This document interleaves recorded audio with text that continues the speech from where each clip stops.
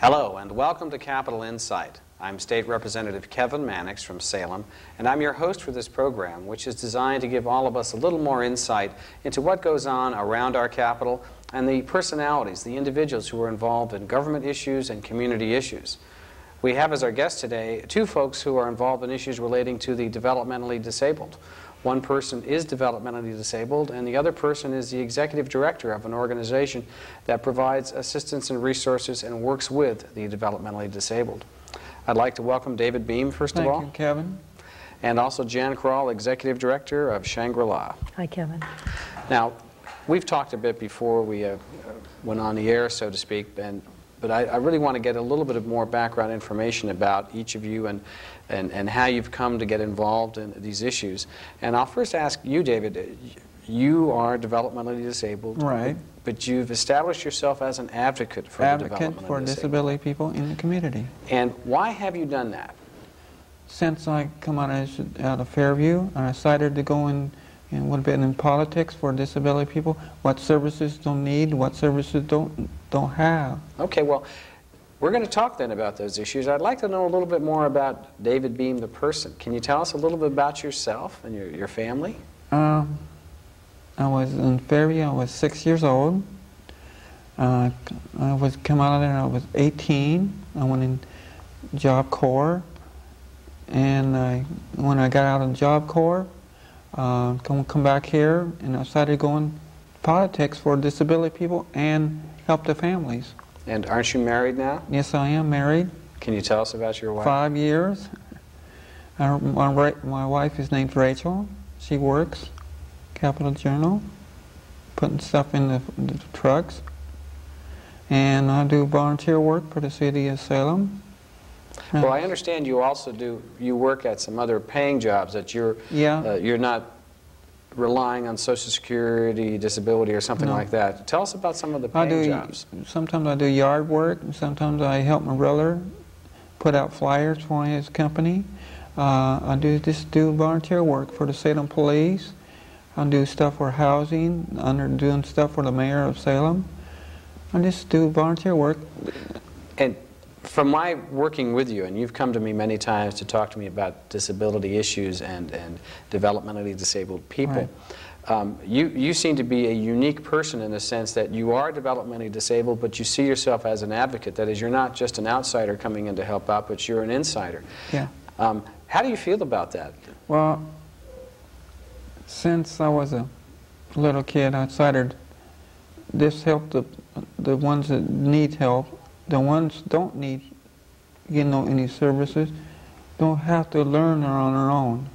That's how I feel. I did it, and so that's how I feel that I can try to help some.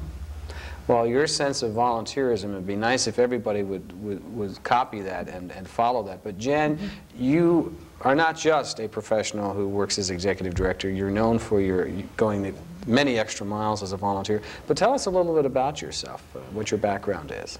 Well, I've been in the disability field for about 20 years now. I've worked in group homes and in various organizations, and now with Kral. We provide a lot of services, housing and employment and supports for people with disabilities, but we also are really working to become an integral part of our community, and we're wanting to build connections with our community so that we can see a larger world with lots of diversity and lots of different qualities that people bring to the life of our community. People like David, having a chance to work with him helps people like me understand the way that we need to think. Rather than doing for, we need to be doing with people. Well, and in fact, David, I would think you are a success story in terms of someone who's out there working with the community, active in the community. Yeah. And how do you feel about that? Well, I really don't want credit for it. I just want more involvement with disability people in the community and the state, because some of them don't have any experience with these people, and a lot of them put them down in the community. Do you think that, is it sort of ignorance on the part of the rest of the community? They don't know about or understand the just don't understand them in the community. Now, I've been referring to the developmentally disabled. There are other kinds of disabilities. Jan, do you want to talk a little bit about how this all connects up? Sure. There are people who have developmental disabilities that have certain kinds of supports and certain kinds of gifts that they bring. But most of all, they're people. People first, we like to say, don't we, David? But other people in our community maybe experience traumatic brain injury, mental illness, physical limitations, alcohol and drug abuse, and problems relating to that are all part of our culture here. And we all need to be understanding how we can integrate people into our society so that everyone has a good chance for a decent life. Do we have a problem with labeling sometimes instead of just relating to individuals and their strengths and weaknesses? Absolutely. It's something we're really working hard in our organization to talk about employment and housing and supports for all people, because all of us need employment and housing and supports. We don't need to talk about the things that might be different or wrong as much as what we have in common. And we do label people, and once people label, David, I'm sure, has had that experience. When people label you, then they think you don't know what you need. And who knows better than the person themselves what's needed? David, would it be your thinking, and I think it is because we've talked about this before, that people ought to approach somebody who has some apparent disability and remember that that person also has capabilities, besides being a human being, has some capabilities, and they ought to look for the capabilities to work with that person? Have you run into situations where people have not been willing to pay attention to you and give you the time to understand? Well, my mom, she, since I was a little kid, she understands my problems. Some families don't understand them in the public. Like some bus drivers don't understand these people. Where the rights are, what's from employment, where their addresses are, you know, because I'm stutter. A little bit, I'm scared. Well, so part of the notion then would be that folks in society generally ought to, just as if you see someone who doesn't speak English, they speak Russian, and you may want to help them interpret and understand. If someone has a speech impediment or some other difficulty communicating, they ought to be more understanding about helping out. Are there ways that the community is changing in this? Have you seen some changes over the last few years? David? I think there are really a challenge out there, and I think each time we go to the legislature, more people will want to be involved. The issues, the disability issues, what's the state's needs for these people, what are you going to do for like homeless people or disability people or homeless, or you can't get on housing. They need to have a system there for these people to understand these issues. And as we've worked with those issues, Jan, have you seen any changes over the years, in the recent years? I've seen lots of improvement, lots of increased understanding and more resources made available to people. On the other hand, I've seen as more and more people are identified as having special needs, a lot of the people maybe in our community and across our country are questioning just how those people need to receive supports and whether they should receive supports. And I think sometimes our society almost gets frightened by the size of the need. And so I have seen also a pulling back, certainly of availability of resources, but also sometimes in terms of welcoming of people with differences into our culture. Now, in fact, as you touch on that, that brings us in tune a little bit with even federal issues such as Medicare and Medicaid. Do you want to talk about what's happening in Congress and what the concerns are? What is it we say? The situation is fluid now? Is that the way we're talking about it? What we're facing right now for people with disabilities and our elderly with the Medicaid cuts is a lot of uncertainty about how services might be delivered. I have to admit that part of me is optimistic because I do see some deregulation potential and the opportunity maybe to direct dollars where they go without so much rules. And I think last time I was here we were talking about too many rules, as a matter of fact. So in some respects that's really exciting. A lot of what is concerning, of course, is exactly where they're going to draw the line with what base year they're going to use for Oregon in particular, and how that relates to the Oregon Health Care Plan, which also is very important to people with disabilities. And tell me how that's important, and Jan and David, I'll let you pick up on that too. Why is the Oregon Health Plan important? it provides health care for people with disabilities, and also enables them to get various medical services that they wouldn't necessarily be able to have without some kind of support. The other thing that's nice about the health care plan, although in Marion County it's not quite as true as it is throughout the state, is that people are able to have more choice in their physician sometimes with that. Well, once you have the Oregon Health Plan, would it be fair to say that a person with a disability then probably has better opportunities in the job market because they don't have to worry so much about finding a job that does have health coverage? It's a really good point, Kevin. I hadn't really thought of it that way, yes. Well, David, how about you in terms of your working in the community, your volunteer work as well as your paid work?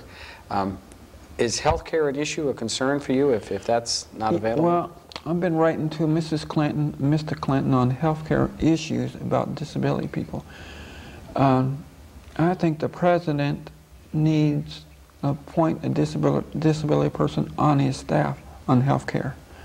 And I think the governor needs to appoint a disability person.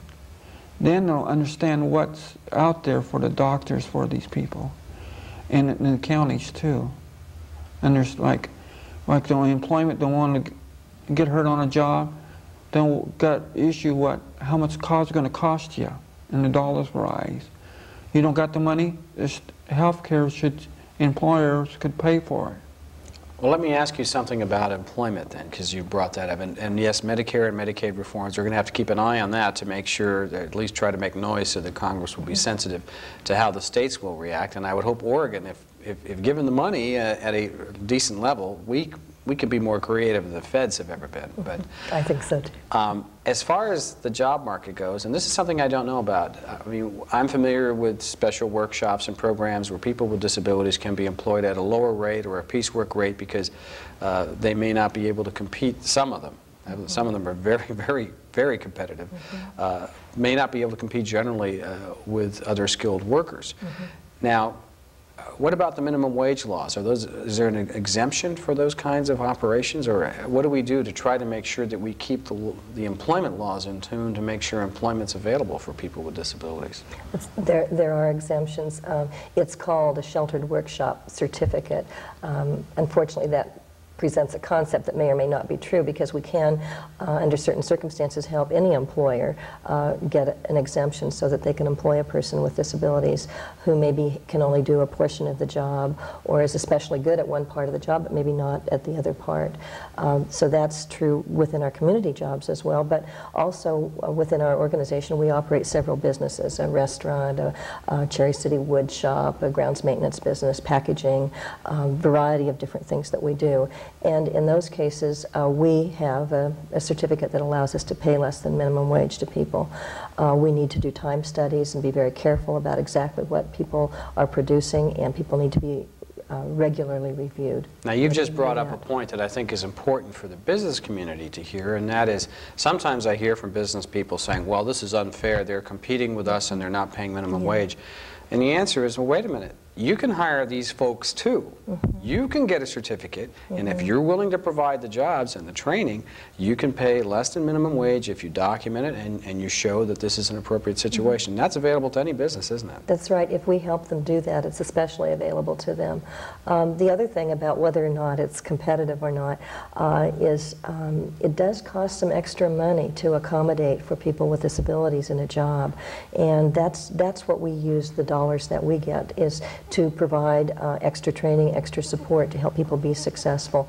We don't use those dollars to offset our business costs. And in fact, you are a nonprofit. That's right, and we definitely are that. Now, David, how do you feel about the job market? Do you think that there are improving opportunities now for people with disabilities? Well, I think, this is how I feel, I think we should raise minimum wage for disability people in the community, the whole state. Because a lot of disability people can't really get by right now. Like food, rent, what they want to go spending money, want to take a trip, or see their families, or put it away for like you want to retire. Some of them don't have much money to live on. All right, well, with that point, which is that we should be challenged to make sure we are paying appropriately for those kinds of services, I will turn to our audience and mention that you're with us on Capital Insight. I'm your host, State Representative Kevin Mannix from Salem. Our guests today are David Beem from Salem and Jan Kral from Salem. Jan is the Executive Director of Shangri-La. David is an advocate for the developmentally disabled and disabled people generally. If you ever have any questions or concerns or just want to send along some comments, you can always contact me at Capital Insight, H395, State Capitol, Salem, Oregon 97310. We're always happy to hear from you. And turning back to our guests, we were just talking about the minimum wage issue and how that might be addressed. Congress is looking at that issue. My guess is they're not going to do anything about it. Then the issue has been raised in the Oregon context.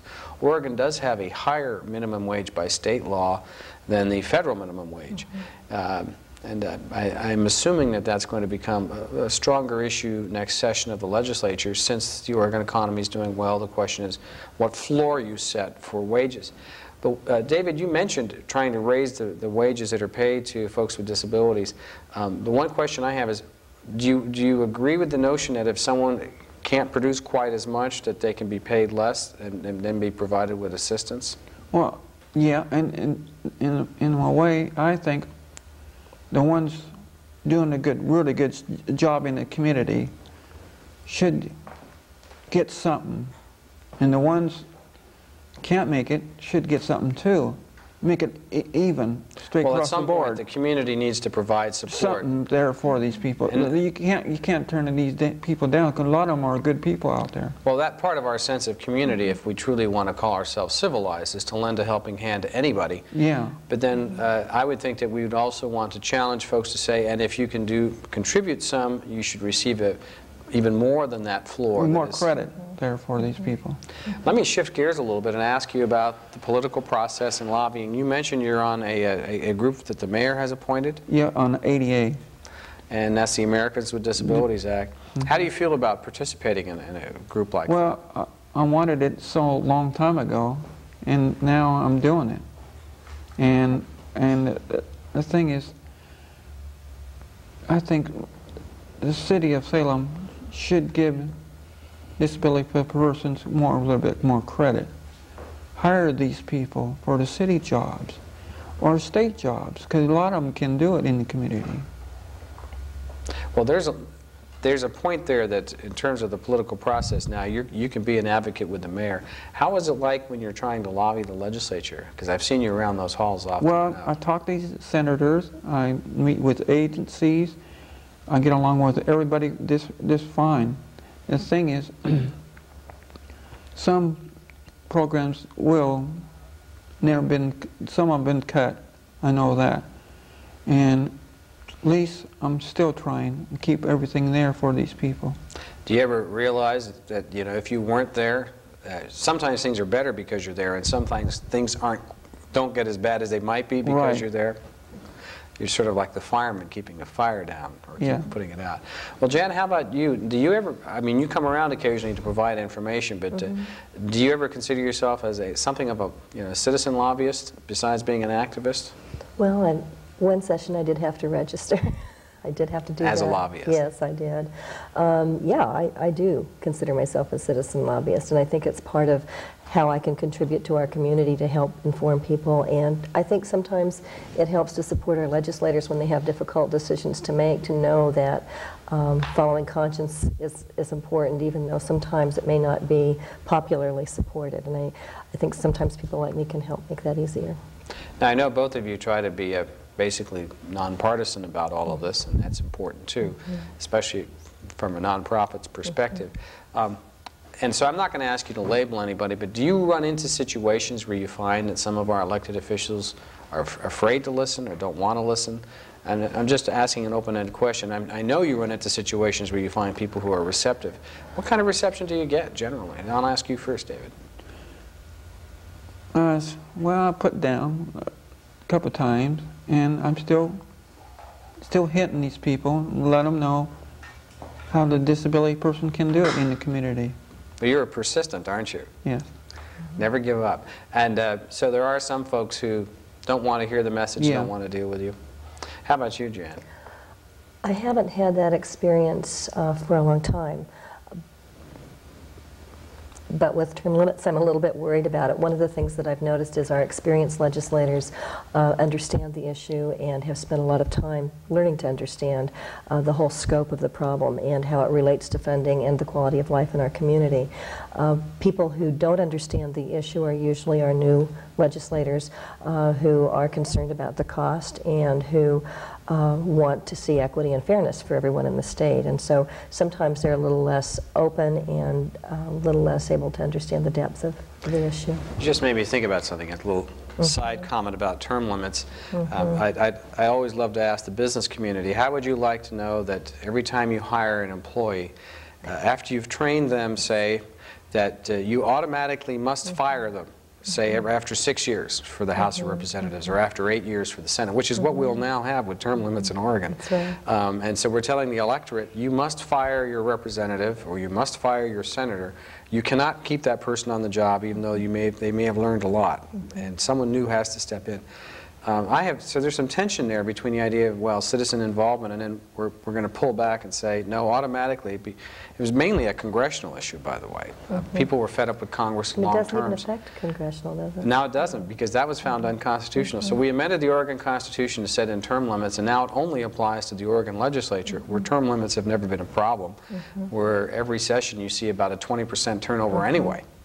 So it's still, the impact hasn't hit yet, because those of us who were around when it passed, it's being grandfathered. We're grandfathered for our prior service. But for instance, I'm only allowed to run one more time for the House of Representatives. I can run next year, and after serving that 2-year term, I'm out constitutionally. Cannot return.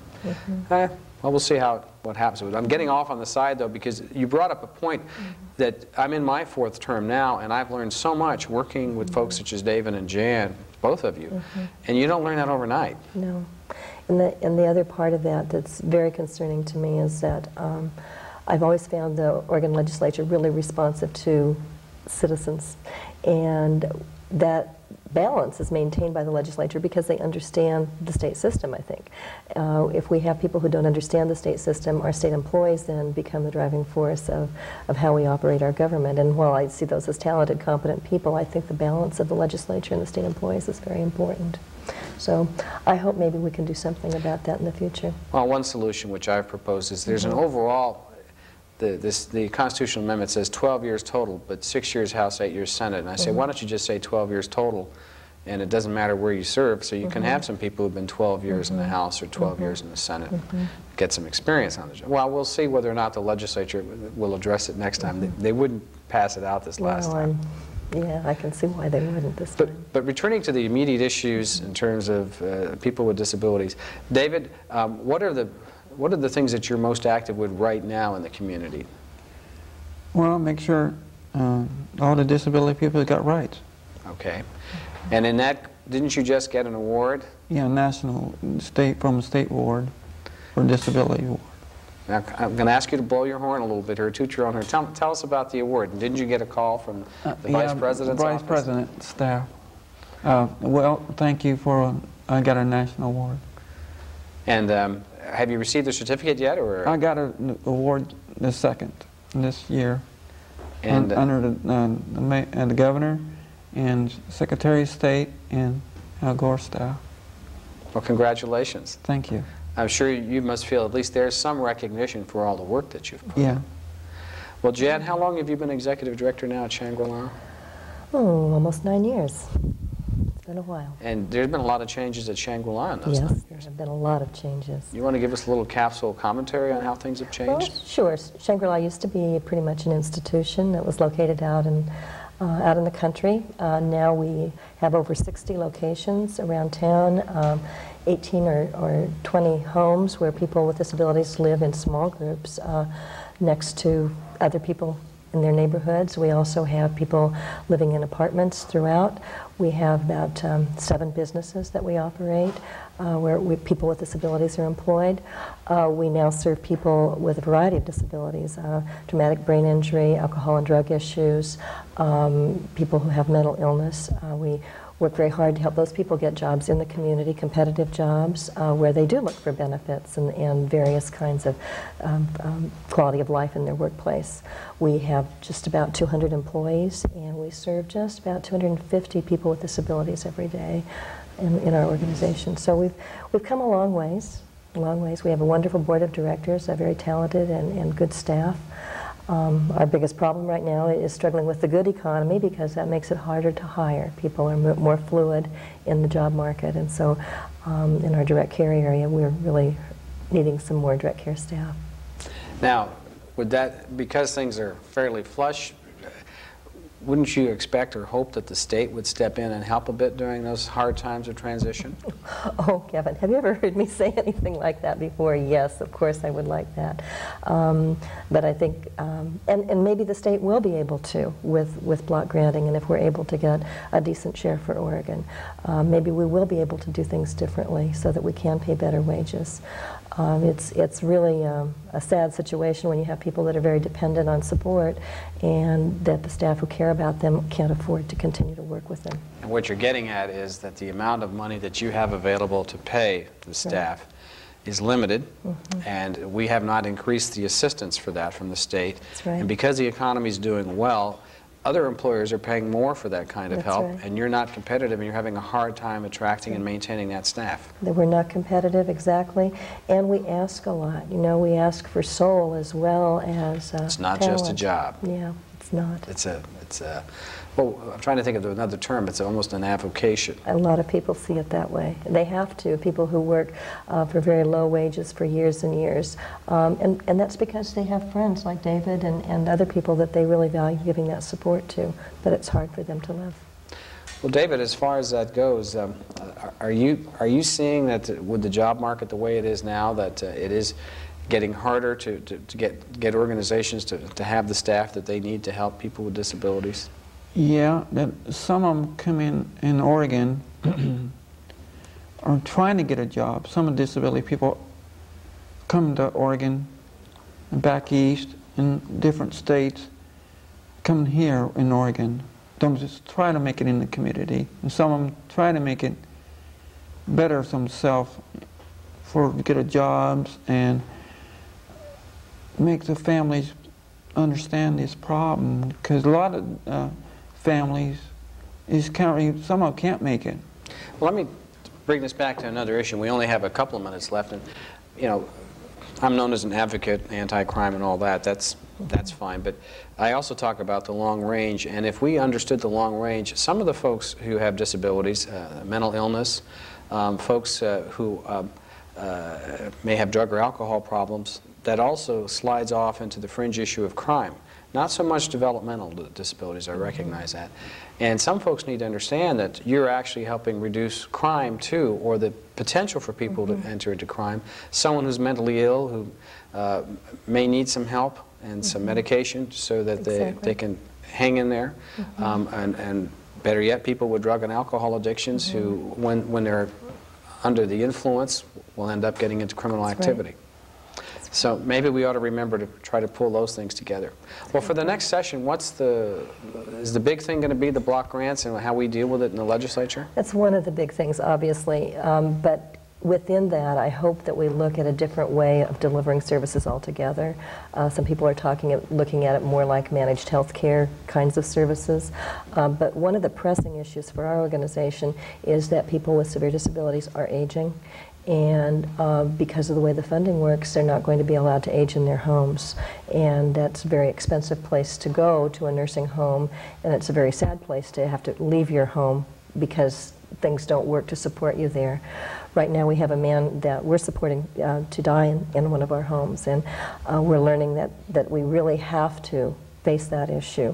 Well, then one of the things we'll need to do then is to remember to use common sense and be less rigid about how we apply these programs. Yes, okay. That's right. On that note, I'll thank you both for joining us on Capital Insight. Thank you, Jen and David. Thank you, Kevin. And thanks to our audience. We'll see you again next time.